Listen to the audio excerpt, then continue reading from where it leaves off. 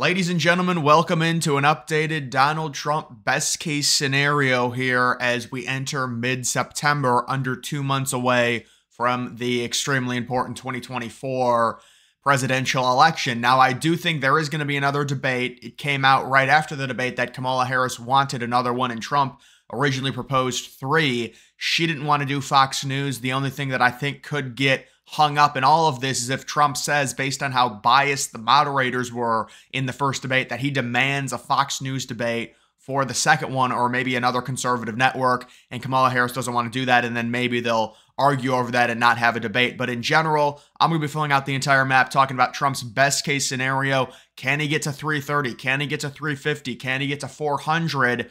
We know when it was Trump versus Biden, it was a huge blowout in Trump's best case scenario. But according to the electorate, where we are right now in terms of the polls, and also taking into account the debate, which really was probably a wash, if you want to argue, maybe 55-60% said Trump did better, maybe 55 to 60% said Kamala did better. It's not going to make a huge difference. And I think a few days removed from it, people are going to start realizing it was, we appreciate the debate, but it wasn't one of those that really makes a tangible change. I mean, look at 2016 and even 2020. You could argue that those debates really didn't do much. Obviously, it's a very big outlier to have a situation where Biden has to be removed because of how bad he is at the debate. So either way, we're going to go through this. Obviously, Washington, Oregon, California, there's really no chance Trump can win any of those states. Probably no chance a Republican can win in 2028. Maybe Oregon, moving on to the Trump states. All of these states, I don't know why I did that, but all of these states obviously going to be going to Trump. We'll do Nebraska. I think I'll do some of the swing states here to start. Colorado will be going to Harris, even in a best case scenario, I just don't see a way Trump wins it in 2024 at this point. New Mexico in a Trump best case scenario we'll come back to. Hawaii will still go to Harris. Trump will take Alaska, Iowa, Missouri, Arkansas, Louisiana, Mississippi, Alabama, Tennessee, Kentucky, Indiana, West Virginia, Florida. Obviously, in a best case scenario, he's going to take Georgia for sure. South Carolina, best case scenario. I guess I'll do the swing states last. Yeah, I'll do the swing states last just to make it more digestible in terms of that. When it comes to Harris, best case scenario, I'm going to leave New Hampshire as a swing state. All these other New Jersey is tough in a best case scenario. I just don't think it's possible for Trump. You could say maybe really light blue, but it seems very unlikely that Trump would win New Jersey since the switch. Even with Biden, I don't think he would have won it. Same thing with New York. Even with Biden, I mean, there were polls that had Trump down by 8 or 9. That's probably as close as he would have gotten. Now, it helps Trump with the popular vote, which really doesn't matter, but it is kind of bragging rights. So if you want to argue that, that's something that you could say. When it comes to Maine, the at-large, in a Trump best case scenario, he would win the Maine at-large. It would be very close, but he would win it. And then he would also take that first district. Harris pretty much is guaranteed to win the other district. There's really no chance Trump has in terms of that. New Hampshire, I would give to Trump in a best case scenario. I think there's a chance. New Hampshire is only 4 electoral votes, but if he takes it, that's taking 4 away from Harris. So that's an 8 electoral vote swing. It's very important if he's able to do it. Obviously, Illinois, even in a best case scenario, is going to be going to Harris. All of these other states, again, we're talking about best case scenario. What would be the hardest state for Trump to win here? It would probably be New Mexico or Minnesota, I would say, and then Virginia after that in terms of the hardest states for Trump to win. Best case scenario, though, I would give Trump New Mexico very slightly. There were internal polls. There were a few polls that came out that had Trump barely trailing, I think beating Biden by 1. When it comes to Trump versus Harris in New Mexico, I really haven't seen any polls, but it would probably follow the same trend as a Minnesota, which would have Harris up by around 5 or 6. Now, as for Minnesota, there were some more encouraging polls that came out recently. I think one of them had Trump down by 3. Another one had Trump down 5. So Minnesota is another state in an absolute best case scenario. If you're within 5, you would think Trump would have a chance. Although at this point, considering there was really no big knockout blow during the debate, it's going to be harder for Trump to win some of these states that are further left, like a Minnesota, like a New Mexico. If it were a realistic prediction, those are certainly states I would give Harris at this point. But in a best case scenario, they're within shouting distance to where I would give them to Trump. Obviously, Nebraska at large, the first district, and then best case scenario, you're going to be giving Trump the second district. He did win it in 2016 He lost it in 2020. You could understand Nebraska, not really a fit with someone like Harris, although it is its own district. It's like a bigger city. So, and then all these other states, obviously, just in general, I think Trump's the favorite to win Nevada right now, probably by about 2 or 3 points. Same thing with Arizona. I think Trump ends up taking both of these states. I don't really see any reason to change that.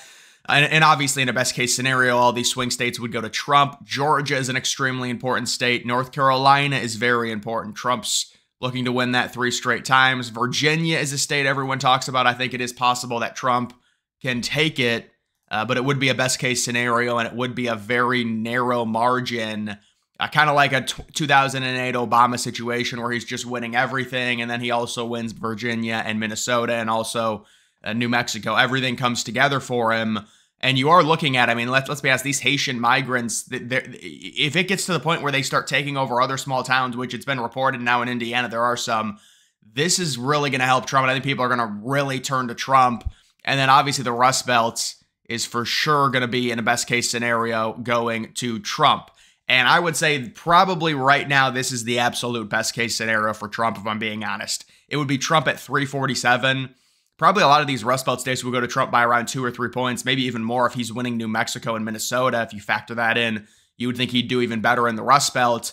But in this situation, I could get Trump to around 347. You know, with Biden, you could maybe argue Trump takes New Jersey, maybe a few other states. But with how partisan we are right now, I think that the absolute best case is probably 347 for Trump. That's with New Mexico, that's with Minnesota, that's with Virginia, that's with all the others, that's with New Hampshire, that's with the district in Nebraska, that's taking Maine, the at-large, and I would say that's pretty much realistically best case scenario.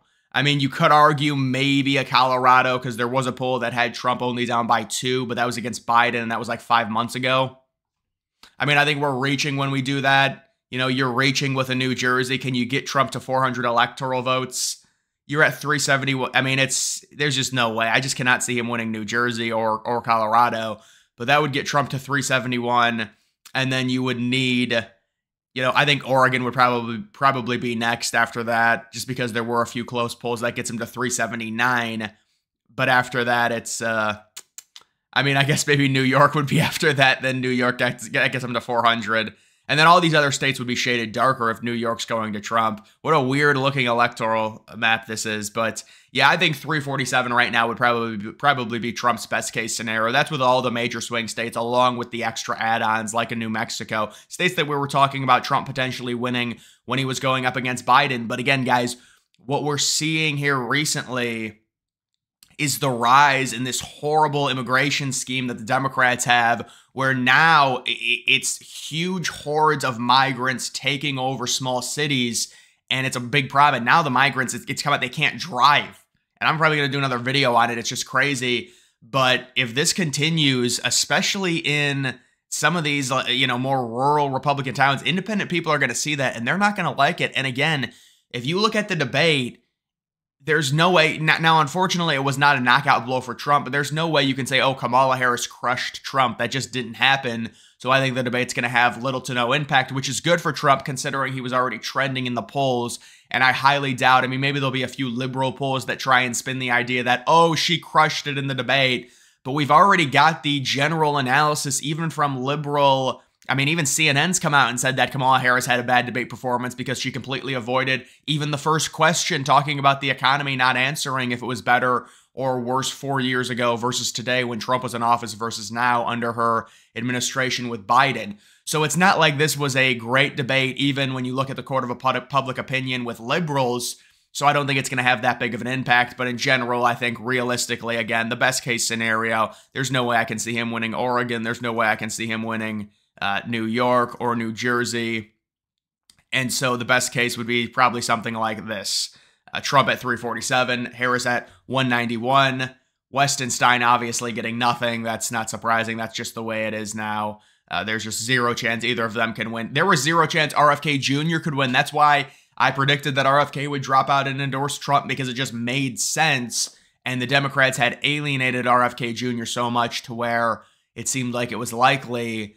And I do think we are going to see, I mean, Trump's going to be back onto the campaign trail. October's going to be huge. Having Tulsi, having RFK Jr., that's going to help him significantly. Realistically, I think Trump right now is probably at around 306 to 312, something very similar to the Hillary Clinton win that he had in 2016, although this time he might actually win the popular vote because I think he's going to get better margins in California and in New York, which will trim down the Democrats' popular vote lead. I don't know if he'll eliminate it completely, but it will probably be at least within a point. Right now, I've seen models that give Trump around a 38 to 45% chance to win the popular vote, which is more than adequate, especially way better than what we would see in 2020 or even 2016 in terms of the popular vote chances. Not that the popular vote really matters. I mean, Trump could lose it by 3 points. As long as he wins, it doesn't matter. But it's just like a bragging right thing. Either way, guys, that is going to do it for this video. Make sure you follow me on X. Link to that's always in the description.